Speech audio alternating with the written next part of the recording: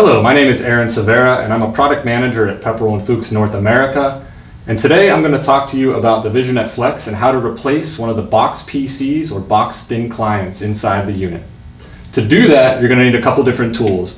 You'll need a small, thin Phillips head screwdriver, a shorter Phillips head screwdriver to remove the ground screw, and then a 3mm hex key.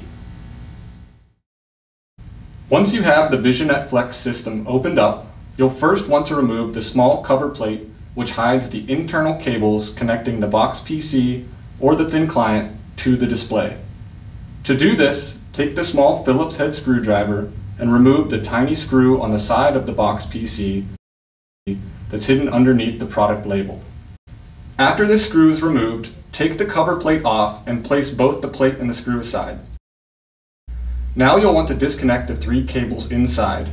These are the USB touchscreen cable, the LVDS video cable, and the LCD inverter cable. Carefully pull on the plastic edges of the connectors, taking care to not pull too hard on the wires themselves or you risk damaging the cables. Once all 3 cables are removed, take a Phillips head screwdriver and remove the screw on the bottom side of the box PC which connects the green ground cable. After the ground cable is removed, the last step would be to use the 3mm hex key and remove the 4 securement screws which hold the box PC in place.